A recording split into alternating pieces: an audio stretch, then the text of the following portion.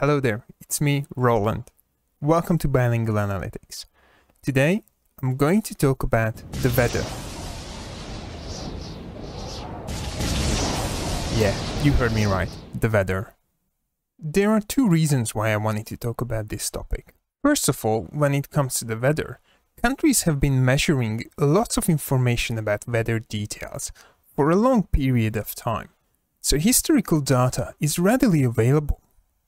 On top of that, it's not up to interpretation, it's just the data that the Bureau of Meteorology shares with us. Secondly, I do believe in climate change. So as a business analyst, I felt compelled to create a nice and understandable report that you can replicate for your country or city and spread the word that climate change is a real thing. I also believe that we still have time to act and leave a green planet behind us.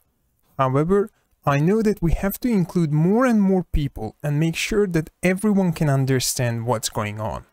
As the saying goes, we do not inherit the earth from our ancestors, we borrow it from our children.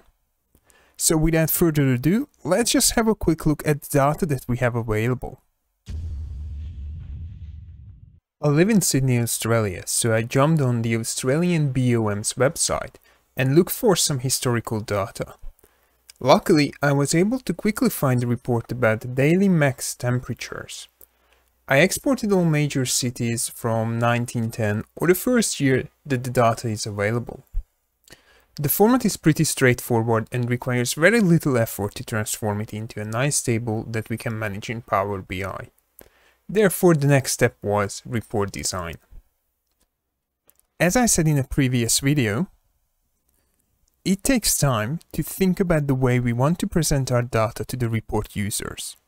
One thing is planning what sort of interactions we want from the users, but that's not enough. I strongly believe that with Power BI, we have a tool that can share a message or guide our users. So what do I mean by that?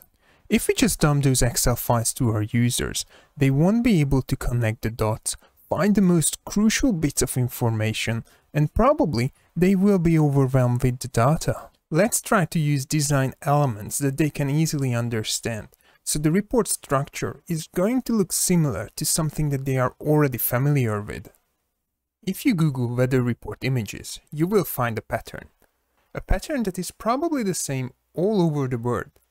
Days are following each other in a boxy shape. In the middle of the box there is the average forecast for the day, and down in the bottom, max and min temperatures.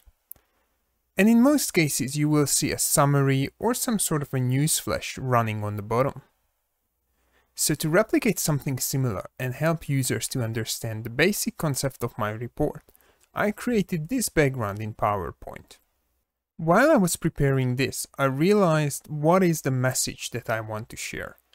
I wanted to show that max temperatures have been increasing from the 1910s, and hopefully the data will reflect that.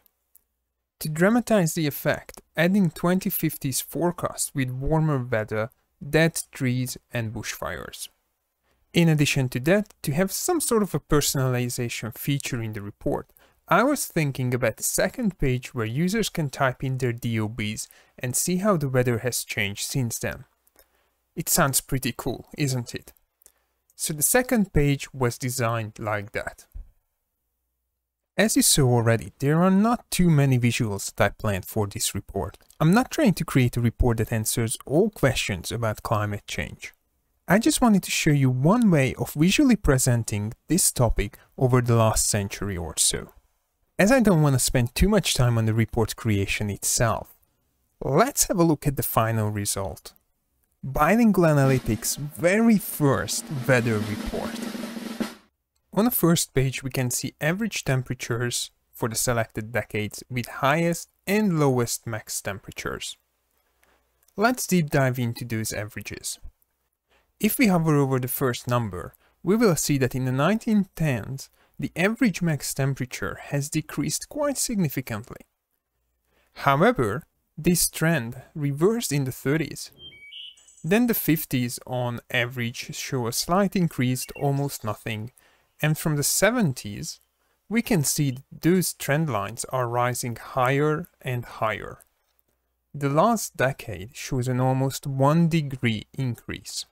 If you hover over the highest and lowest max temps, you will find the day when those temps were recorded and the temperatures in other cities.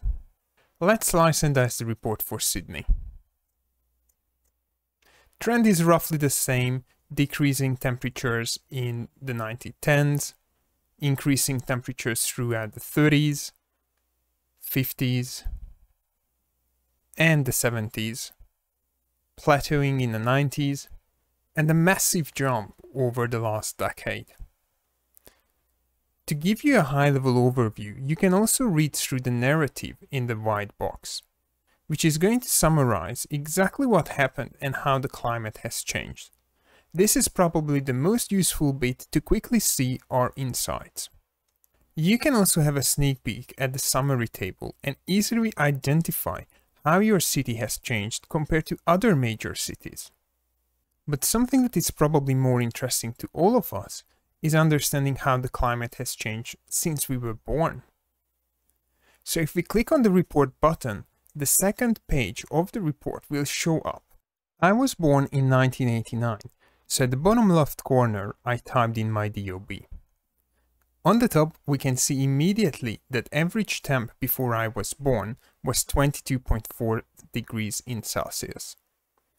In 1989, the average temp was 22.6, and since then the average temperature has increased to 23.2. The graph on the left-hand side shows us the average temps by year and a trend line. The visual on the right shows us the average temperature by station between 1989 and 2009. And to make sure that the key message goes across to the report user, we have a written summary on the bottom.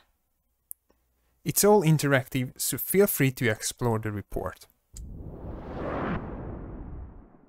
It would be a little bit weird to say that I hope you liked this episode.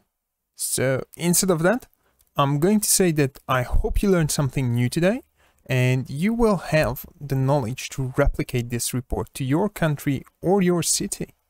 Spread the word and start thinking about reducing your ecological footprint.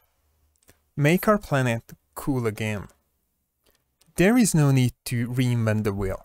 Start with something small, but plan to achieve something big. Thanks for tuning in today.